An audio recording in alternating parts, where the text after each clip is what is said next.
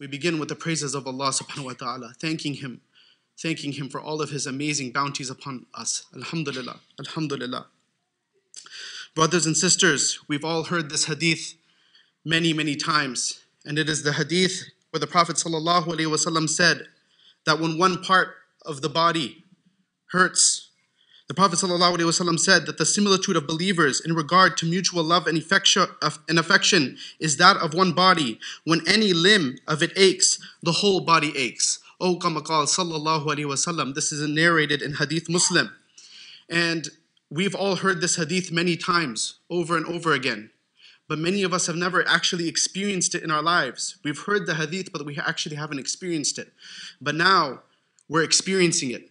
When you talk to our community members here in Pleasanton, here in San Ramon, here in the Bay Area, many of us are feeling sleeplessness. Many of us are feeling anxiety. Many of us are feeling depression because of what's happening to our brothers and sisters in Gaza. Many of us were feeling depression and sleeplessness because of what is happening to our brothers and sisters in Gaza, and we're finally experiencing what the Prophet ﷺ meant in this hadith. That if one part, even though they're so many miles away, they're one part of the ummah, even though they're under immense distress, we're still experiencing it and feeling it here. Of course, not at the same level, but we're feeling something because we're connected and we're one ummah. Brothers and sisters, I know that everyone has been hearing about Palestine and Gaza, and we need to continue to talk about Palestine and Gaza. If we don't talk about our brothers and sisters in Palestine, who's going to talk about our brothers in Palestine? If we don't talk about them, who's going to talk about them? We're the only ones. We have to talk about them, brothers and sisters. They have to be, every day, we should be listening to a podcast, reading history books, understanding the situation, arming ourselves with knowledge. Because if we don't defend them with our words and our actions, then who is? We're all we got. We're all we got. This is a youth khutbah. There's young children in the audience, so we're going to keep it as PG as possible, but we have to discuss this. At this moment, in our seen reality, Gaza is experiencing a genocide before our very eyes. The occupying force has cut off food, water, and fuel to a population of 2.3 million civilians. More than 4,200 Palestinians have been massacred by the occupying force in the last 12 days, brothers and sisters. We say these numbers, think about the number. 4,200. Think about the number. More than 1,000 of those deaths were children. More than 1.1 million people have lost their homes. It's confusing times. You can fact check me. This is the latest information. It's probably changed in the last few hours. This is our known situation that we're seeing.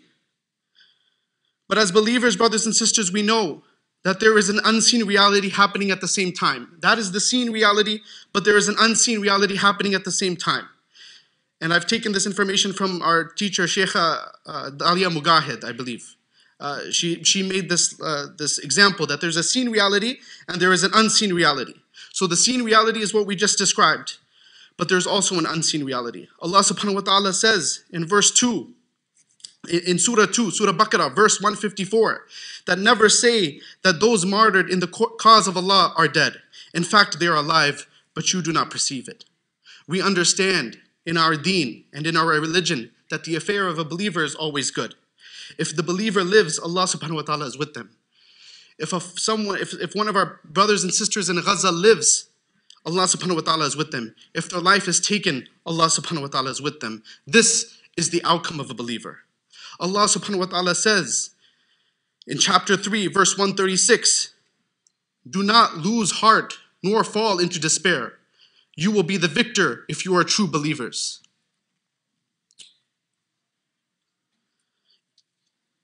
Imam Rumi said, ours is not a caravan of despair. Ours is not a caravan of despair. Allah subhanahu wa ta'ala has tested us. He has tested us, brothers and sisters. How has He tested you and me? We live in the Bay Area. We have more food than we can imagine. We have multiple cars in our garages. We have roof over our heads. Our kids are safe. They go to school. How has He tested us? Allah subhanahu wa ta'ala has tested us, brothers and sisters, by making us alive in this time. By making us alive in this time. When we read the history books, brothers and sisters, when we read the history books, we say that when we think to ourselves that when the Native Americans were being oppressed, I would have been on the side of the Native Americans. When slavery was taking place in this country, I would have been on the side of Sojourner Truth and Frederick Douglass and all the abolitionists. We read about the apartheid that took place in South Africa, and we say, I would have been on the side of Nelson Mandela. We say we would have been on the side of Cesar Chavez, of Gandhi. When we read the history, we say this. When we read the history, we say, I would have been on the side of Rasulullah sallallahu alaihi wasallam. But now we actually have a litmus test to show us what side we would have been on. We actually have a litmus test right now. We're seeing a genocide happen in front of our eyes, and the litmus test is Palestine. If you stand with Palestine and our brothers and sisters in Gaza, then you know what side you're on and where you would have been on in history. SubhanAllah.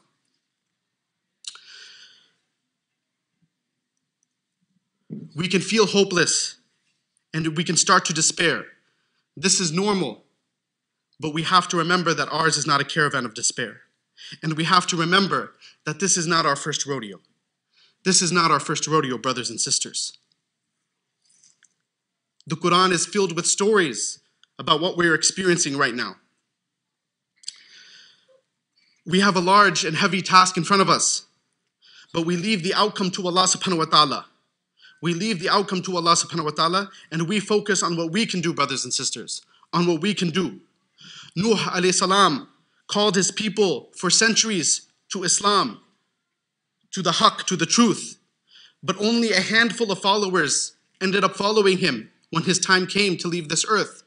Would someone say that Nuh alayhi salam failed? Astaghfirullah, no. He did not. He did the work day in and day out to call people to Allah subhanahu wa ta'ala. And Allah in His infinite wisdom gave him the followers that He gave him. We learned this same lesson in the story of Yunus alayhi salam. Yunus alayhi salam was calling to his people day in and day out, and he got frustrated. They weren't accepting the message. So he said, I'm going to leave and try to deliver the message to another people who might be more receptive to it. Our scholars of tafsir tell us that he didn't give up. He just said, I'm going to change tactics. I'm going to change tactics and give the message to someone else.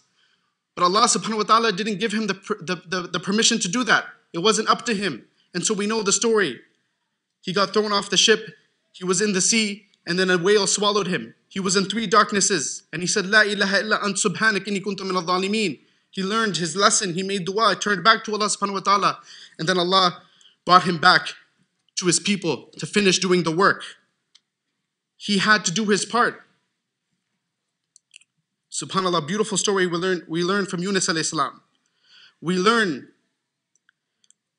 Allah subhanahu wa ta'ala said to Musa alayhi salam, Idhab ila fir'auna innahu tagha. Go to Pharaoh, for verily he has transgressed. Musa alayhi salam is supposed to go to Pharaoh. He's Musa alayhi salam, he's the shepherd. How is he supposed to go to Pharaoh, this powerful king, and tell him to change his ways? The task in front of him is mighty and strong. Musa alayhi salam didn't waver. He didn't say, no, I'm not going to do this. I can't do this. I can't do my part. He did his part. And he freed his people. SubhanAllah. We look at the story of Dawood alayhi salam and Goliath. SubhanAllah. Dawood alayhi salam and Goliath. What if Dawood alayhi salam said, I can't fight this man. He has armor. He's strong. He's the most powerful soldier out of this army. And I just have a slingshot. How am I supposed to do this? But he did the work day in and day out, and Allah subhanahu wa ta'ala granted him tawfiq. We leave the outcome to Allah subhanahu wa ta'ala. If Dawood alayhi salam was alive today, if you brought him right now, and you showed him what was going on, the fact that his symbol, the Star of David, is being used to oppress people, Ya Latif. This is an exercise that all spiritual people should do. What side would Dawood alayhi salam be on? One side literally has rocks and slingshots. SubhanAllah. We know the story of Ibrahim and Nimrud. The same story. This story, brothers and sisters, is highlighted to us again and again in the Quran. This is not our first rodeo. This is not our first rodeo. We turn to the Quran and we see how to be, how to act. We take inspiration from our prophets. These are not bedtime stories, brothers and sisters. This is revelation that Allah subhanahu wa ta'ala gave to us to gain lessons from, to gain inspiration from. Subhanallah. Subhanallah.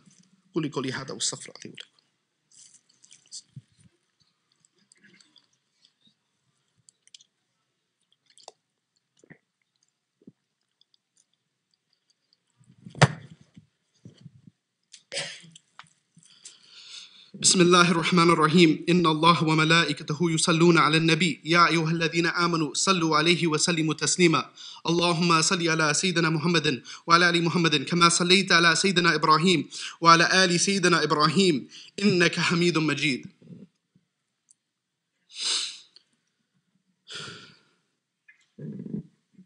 There's a beautiful story narrated in the Sirah.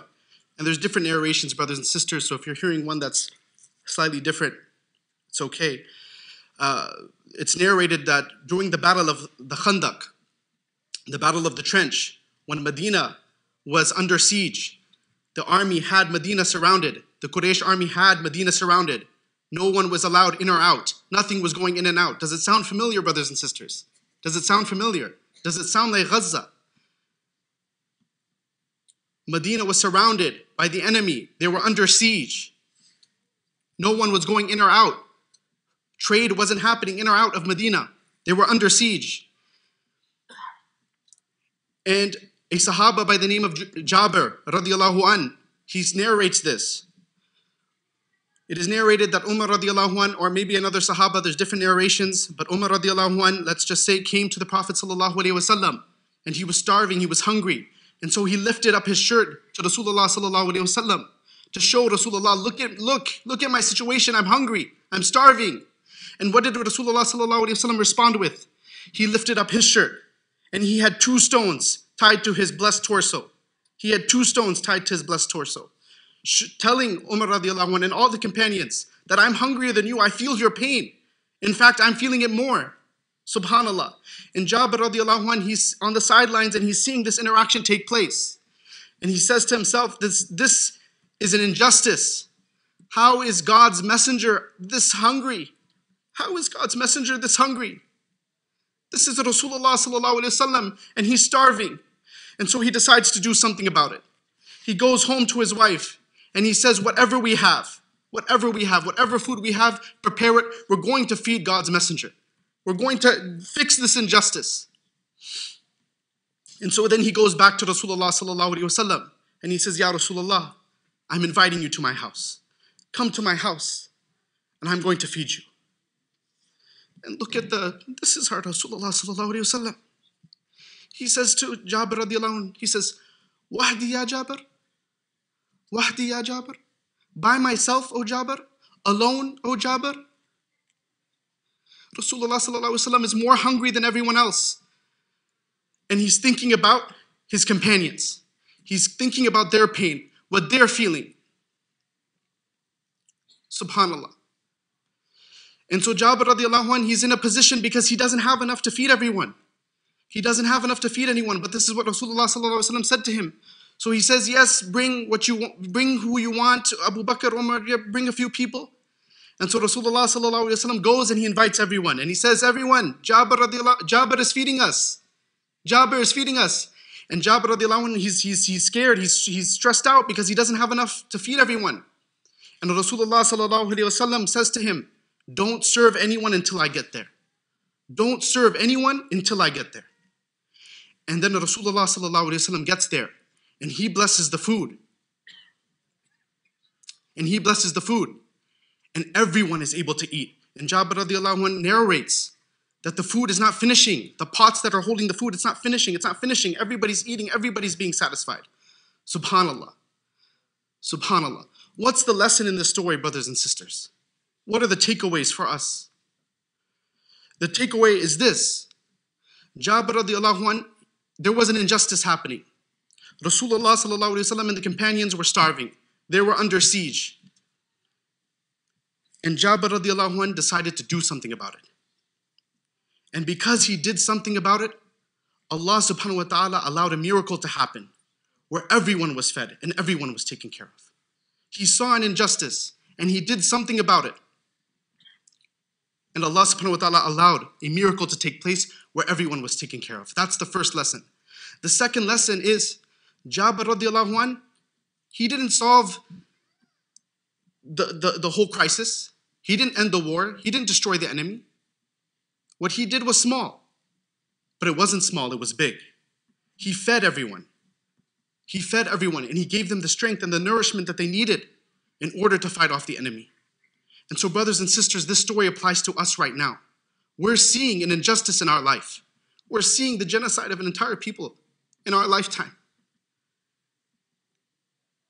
What are we going to do about it?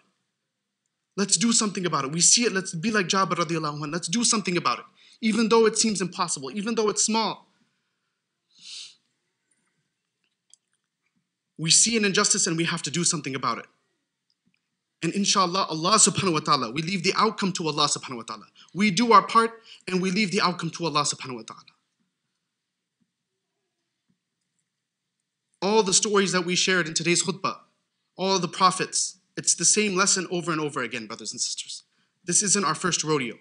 We've been here before. This is in our DNA. This is in our blood, brothers and sisters. We can do this. We have a job. We have a task. We ask Allah subhanahu wa ta'ala to grant us tawfiq, inshallah. We're going to end with prayer for our brothers and sisters. One last thing that's very important to mention. It's a very tough time right now. And there's a lot of animosity. But we don't take anyone as our teacher but Rasulullah sallallahu alayhi wa sallam.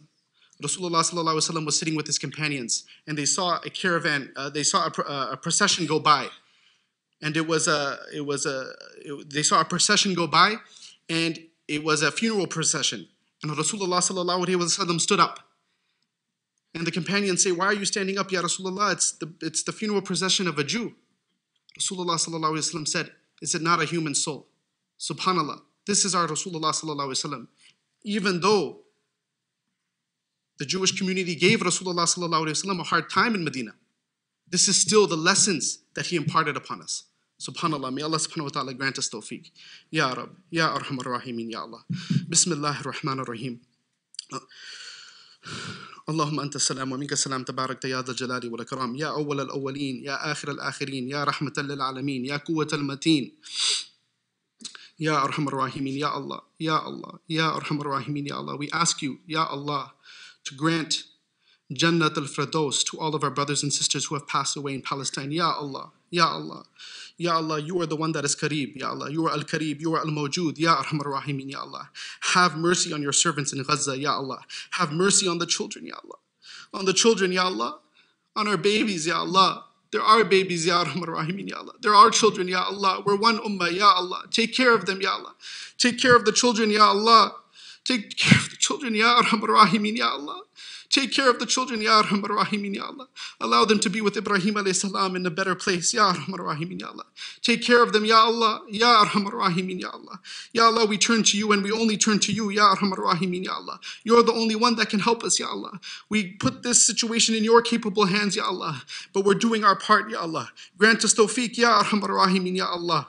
Have mercy on the children of Gaza. Have mercy on the women of Gaza. Have mercy on the elderly in Gaza, Ya Allah. Have mercy on the men of Gaza, Ya Arhamar Rahimin, Ya Allah. Keep them away, Ya Allah, from the plots and the plans of the oppressors, Ya Arhamar Rahimin, Ya Allah. Ya Rab, Ya Kareem, Ya Arhamar Rahimin, Ya Allah. Ya Allah, Ya Allah. We turn to you and only turn to you, Ya Allah. Ya Allah, we're learning from our brothers and sisters in Gaza, Ya Allah. They're giving us a master class in what it means to be Muslim, Ya Arhamar Rahimin, Ya Allah. To turn to you, Ya Arhamar Rahimin, Ya Allah. They're a witness for us, Ya Allah. We're learning from them, Ya Arhamar Rahimin, Ya Allah. We're learning from them, Ya Arhamar Rahimin, Ya Allah. Ya Allah, forgive us, Ya Allah. Forgive us, Ya Allah. Forgive us, Ya Allah. Ya Allah. Our leader just said he's sending $1 billion worth of our tax money over there. Don't let it be our tax money. Ya Allah. Ya Allah. Ya Allah. It's not us, Ya Allah. We don't want this, Ya Allah.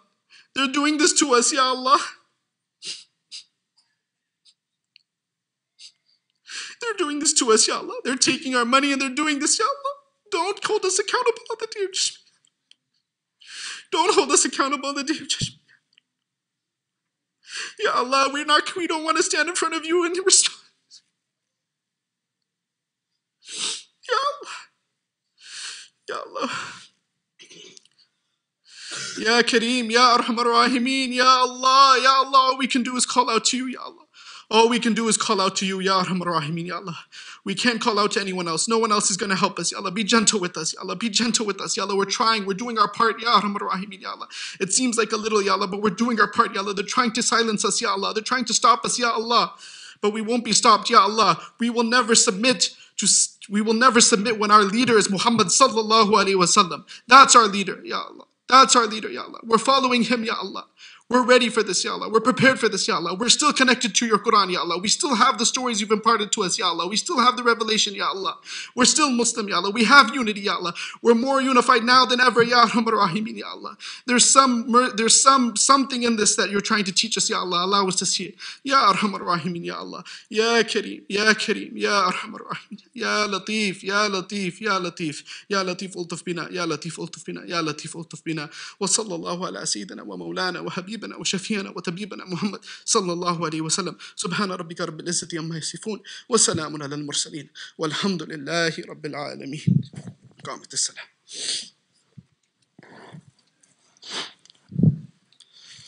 الله أكبر.